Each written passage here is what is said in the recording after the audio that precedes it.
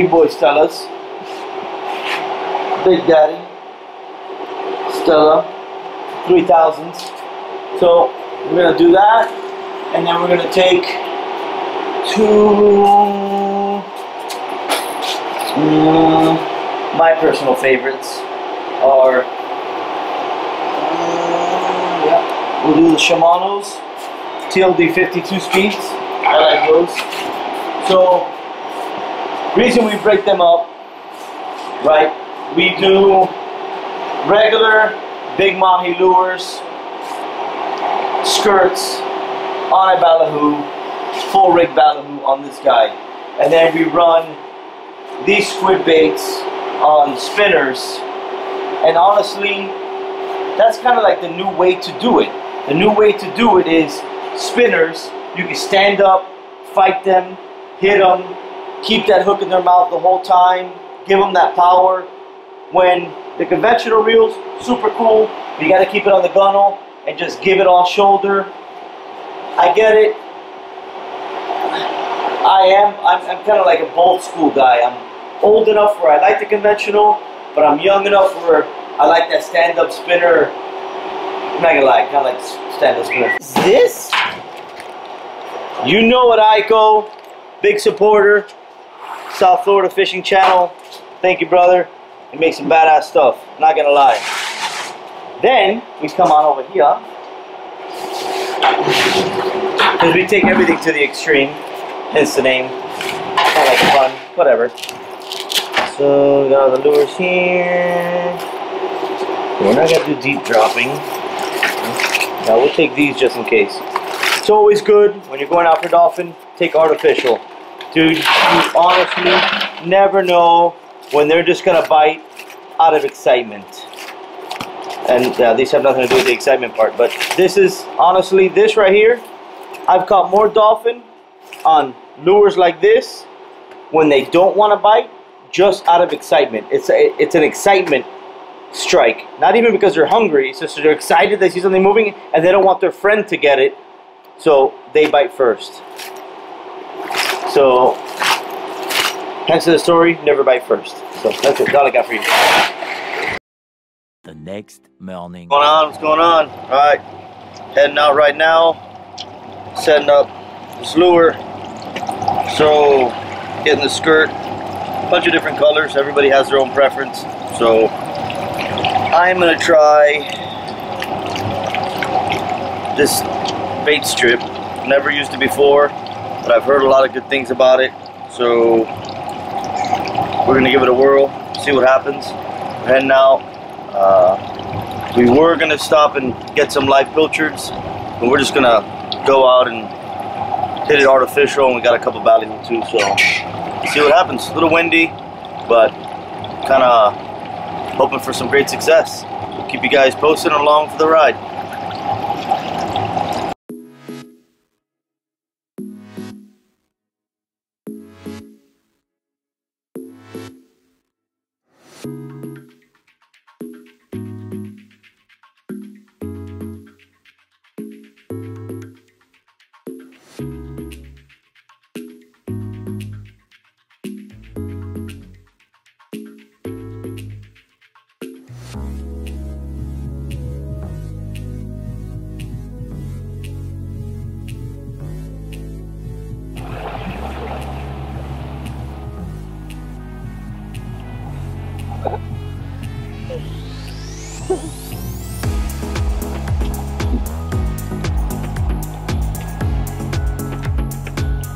What's up?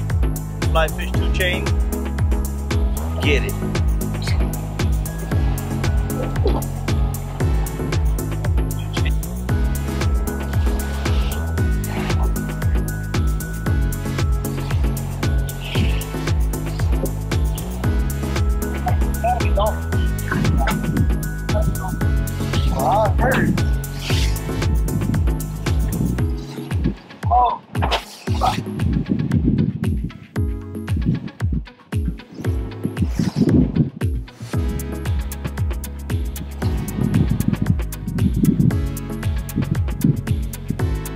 Alright, can't start sharp enough.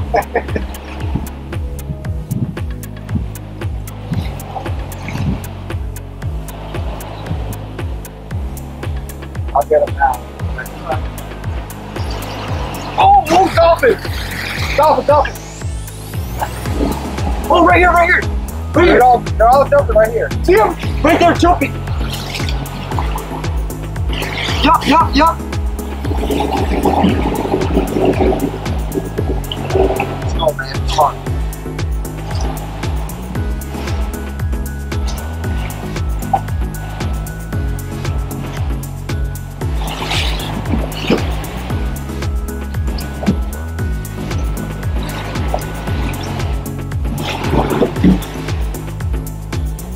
Good side dolphin? Yeah, no, it's moving. But still. Yeah, but see, this rod's not getting straight behind us, so it's not even doing it. It's not what? It's not getting behind us. Yeah. Hey. Run. Fish on. Think of the other rod, Marcos. Huh? Don't worry about it. Don't worry about it. I'll pull this on. Right. Woo! Let's go, Ray. Bring him in.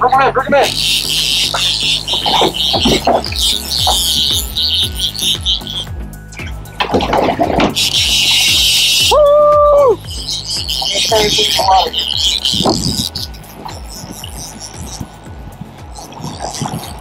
Bring him in. Let's get ready with that pitch. Yeah. The pitch.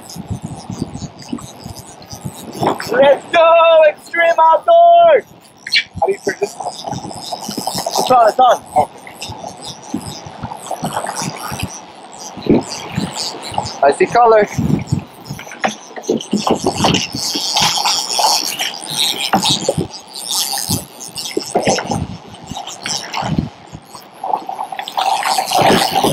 Ooh, it is rocking. Dolphin.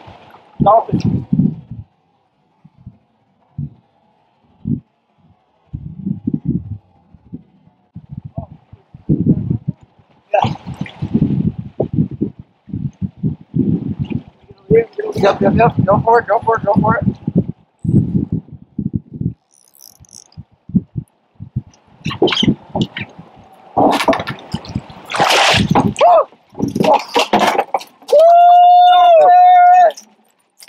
Woo! Holy shit, I am sliced. Dolphin! Yes, sir! Let's get it!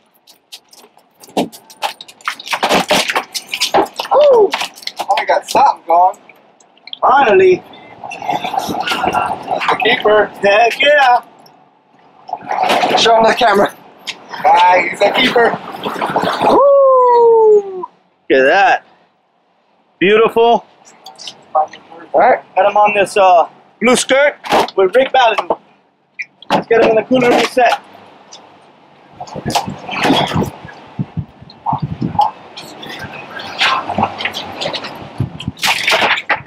Woo!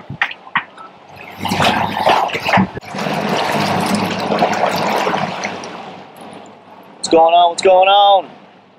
Alright, so went out there today, kinda got our butts handed to us. It was like 4 to 6 foot waves, but still went out there, went out to 600 feet, bought a bunch of birds, hooked on a good dolphin, got him in the boat. We got hit on another little small skirt, little squid bait, but never set the hook, so that was quick. Like I said, I think we were out there about 4.5 hours. It was rough, but we did it. We got one on the boat. So now it's time to get back, hang out, and get in Memorial Weekend mode. Let's get it. Alright guys, so as you guys know already from the video, we went dolphin fishing this morning, came back, we shot our bows. It's completely terrible out there, so we're gonna cook the mahi that we caught today. So we got our breading, panko breadcrumbs, 4 eggs. I sometimes mix it up, so I'm gonna do Lay's Flamin' Hot chips. Now, how I do it So I'll kind of come here and then crush everything up. And then I'll mix it with that breading to give it more flavor. Kind of get it to where it's a powder.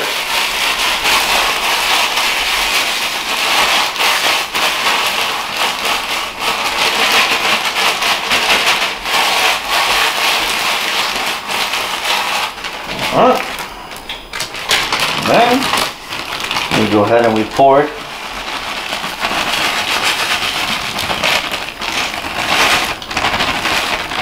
In there. There we go. Get it really mixed up good.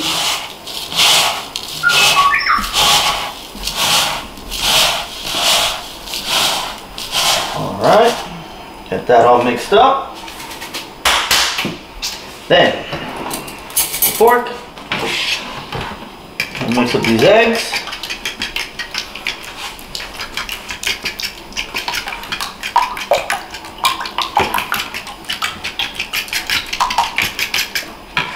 Then also, we will put some milk in there. To me, it kind of helps the breading stick to the fish. But again, some people don't like the milk. They say you shouldn't have the milk. I had the milk. So, alright, so now what we're going to do, there, get this mahi, and then now I'll kind of cut it.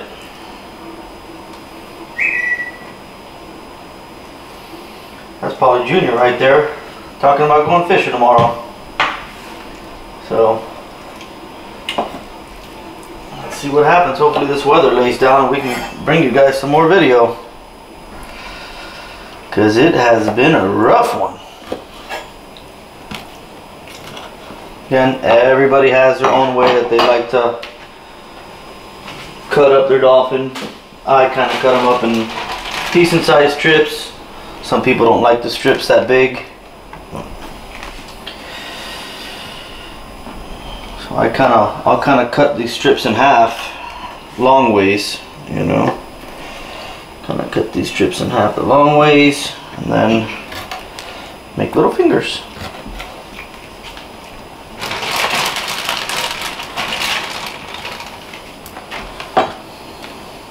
Wait till you guys see this video. It was so rough out there, and I don't get seasick for anything, and I didn't get seasick, but it was.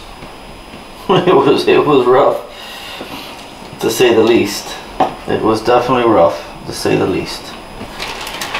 So now,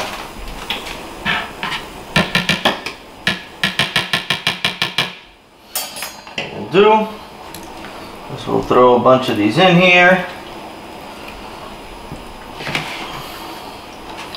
Kind of mix them up all with that egg and milk.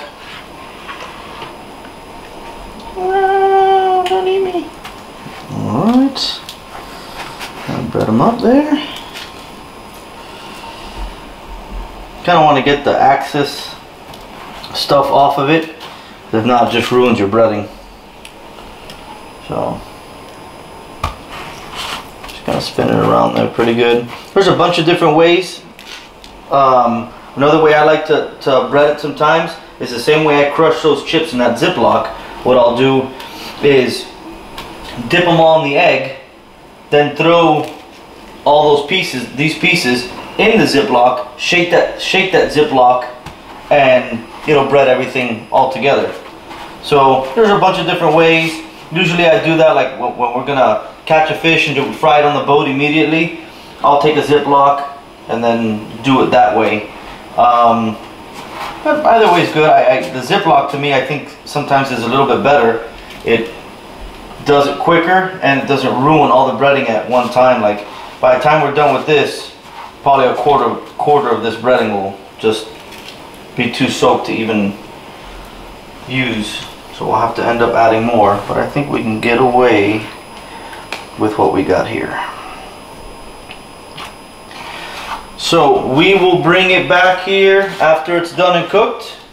We'll show you guys the finito product, and hope you guys enjoyed a little bit of what we're doing and enjoyed eating some fish. Wish you guys were here eating fish with us, and we will get back to you with the finished product. Thanks for watching.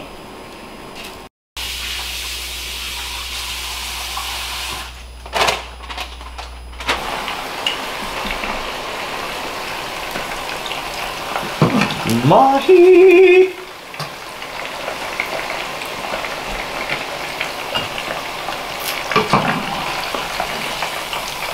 can definitely tell how that milk helps that breading stick. When I used to do it without milk, I just couldn't get that breading to stick.